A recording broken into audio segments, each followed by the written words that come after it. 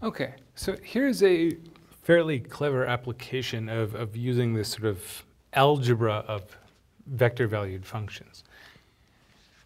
We want to come up with equations to describe the cycloid. Now, this is often a topic that you see in the chapter on parametric functions and plane curves, and I believe it is discussed there, if I'm remembering correctly.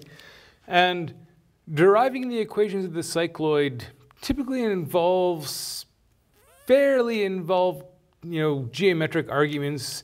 There's a fair amount of trigonometry and drawing pictures involved, and it's fairly labor intensive. But with vector-valued functions, we can do this kind of efficiently. So here's our circle. I'm going to plot the center. Now the radius of the circle is 1. And the circle's rolling this way. All right, so that's a counterclockwise motion, so that's opposite to the motion we usually have our circles turning, right? Or normally we go around the circle like that. And so what we want to do is we want to think of the motion of that point as a combination of two things. One is the circle turning, right? Because the circle is going to turn as it goes. And then the other being the fact that the circle also moves as it goes along. And both of those can be described in terms of vector-valued functions, and combining them is simply a matter of adding the two vector-valued functions together, right? So the first thing we might do is say, okay, so the P of t, describing the point on the circle, and this is kind of for the turning aspect of the rolling circle.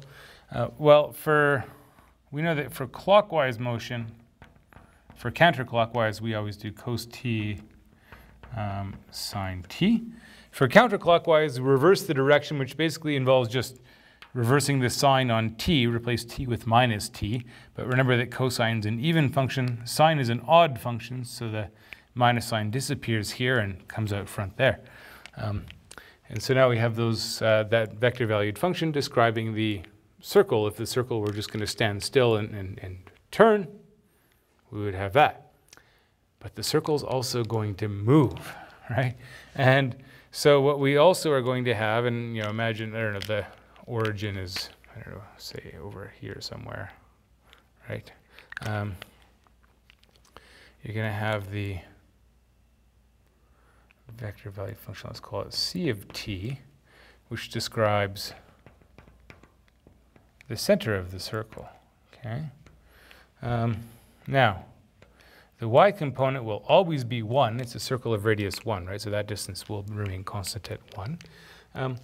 And the circle's kind of rolling along at constant speed.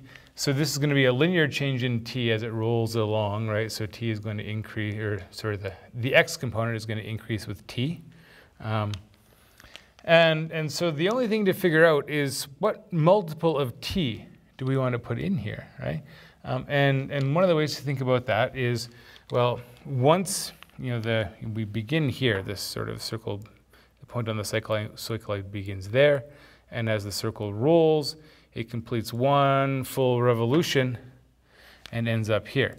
Right, and so how far have you gone when you get to this point? Well, this point is 2 pi 0, right? Because if the circle rolls once all the way around, then you have traveled the circumference of the circle. The circle has radius 1, so you've traveled 2 pi. And you've traveled 2 pi in a time of 2 pi, because that's how long it takes you to get back to the starting point when you're going around a circle, right? And so that t value, it's simply 1. Or sorry, the multiple is 1, right? So it's just 1 times t, so it's just t and 1, okay? And that's it. Now, that might change if, well, there's a couple of things that could change. One is we could change how fast the circle is rolling, which would involve maybe putting some common scale factor in there, like doing 2t instead of t, would speed up how fast the circle is going, right? then we would get to this point 2 pi 0, but we get there in a time of just pi, and then we need to multiply by 2. And the other thing that could happen is we could change the radius, right? If the radius was, let's say the radius was 2 or 4, if the radius was 4, then we'd get to 8 pi here, and again, you'd have to rescale, right? So we've sort of chosen the simplest possible scenario, which corresponds to the sort of the standard cycloid, but does the job, right?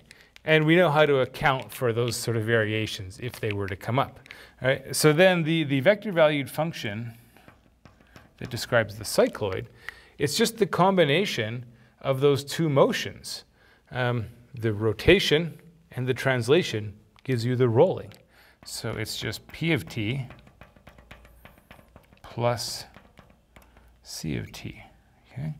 And so that's going to be t plus cosine t, and then 1 minus sine t.